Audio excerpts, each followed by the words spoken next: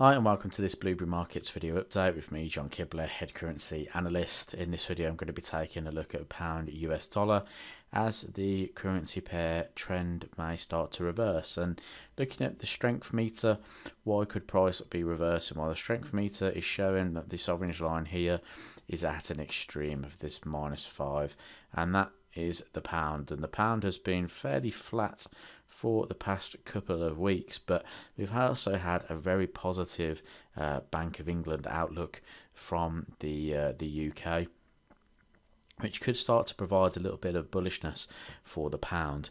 Now, usually when a currency goes flat like this at the extremes on the currency strength meter, we do start to see a reversal. A prime example of that was Kiwi. We were looking at this a few weeks ago where Kiwi was at an extreme and it started to jump to the upside, and ever since the Kiwi has been fairly strong. Looking for the exact same thing here to happen really for the pound.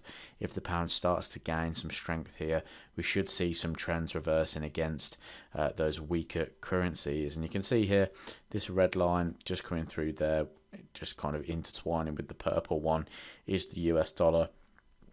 Dollar was weaker last week, basically off the Fed comments that they're looking to try and basically decrease the rate at which inflation is rising, and they do see that that could happen towards the end of the sort of week, not end of the week, end of the year. They're looking for inflation rates to drop, so there could be a serious sort of weakness starting to creep into the US dollar. So if that's the case, could the pound benefit from that? So looking at the chart, if we look at it from a weekly perspective, price came and rebounded from this 1.3 level.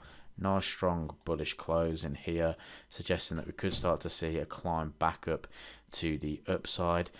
Previous structure lows on the weekly could be an area of target for the short term. If we look at that, that's around about 133.88, or the low of it is 133.58.